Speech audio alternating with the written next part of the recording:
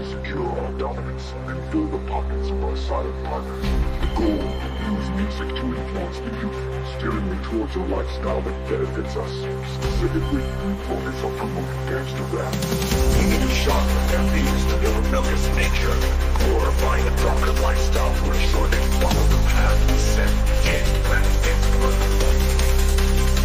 We'll promote artists who By excess, crime, vandalism, more implicitly, the more control we have. But are we really going to manipulate music this way? Isn't it supposed to inspire and uplift? But if uplift, what matters is influence. Shape the narrative, we control the outcome.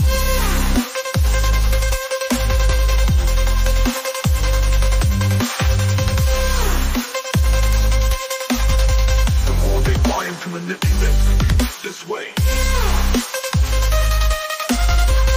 Isn't it supposed to inspire and uplift? Inspiration is subjective. What matters is influence.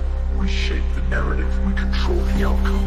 The more they buy into this lifestyle, the more they consume, and the more they end up in our partners' facility.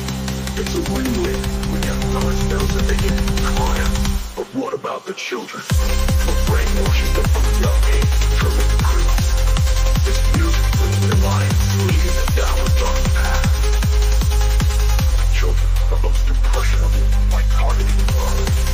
Assurance that fun, your choice, they follow you.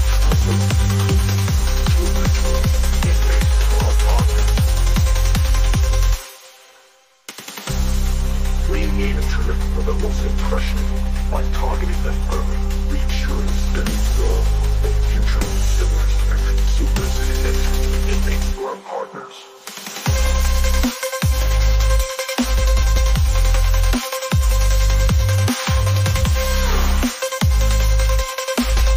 The more they buy into manipulate this way.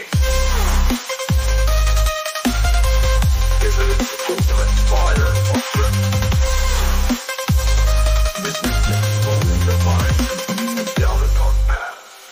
Children are the most impressionable. By targeting them early, we ensure a steady flow of future consumers and eventually inmates for our partners.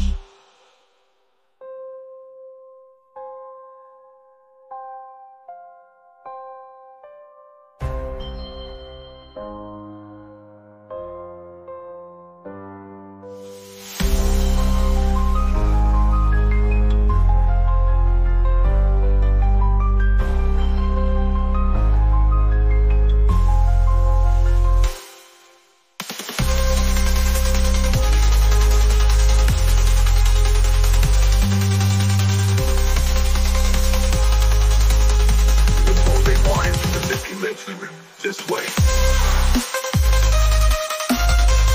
Isn't it supposed to inspire and uplift? Enough of down a dark path.